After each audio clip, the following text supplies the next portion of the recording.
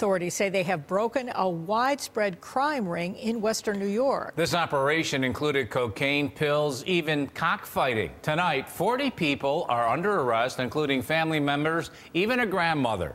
News 4's George Rickard is here with the details. George? Well, this investigation lasted a year and a half and involved wiretaps, GPS tracking, and uncovered illegal activity from Florida to Niagara Falls to 2 local Indian reservations.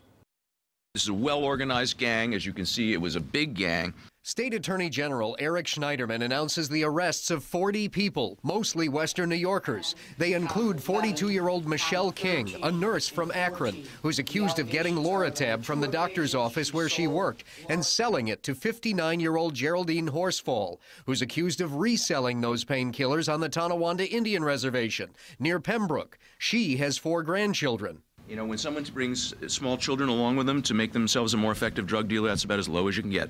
Matthew DeBuck of Sanborn is accused of hosting a cockfighting event every other Saturday night on the Tuscarora Indian Reservation near Lewiston. We found spurs and razor blades, which they put on the legs of the roosters as they would hack themselves to death. $100,000 in cocaine was seized that was allegedly shipped here from Fort Lauderdale in the soles of shoes to be sold in Niagara Falls and Lockport.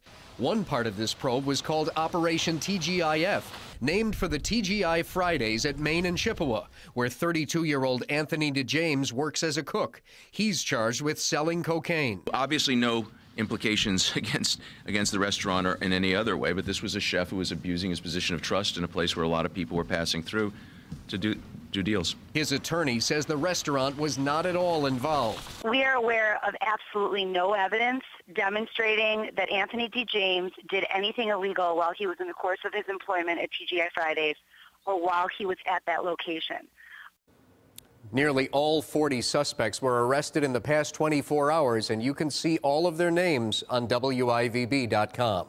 George Rickard, News 4 at 5.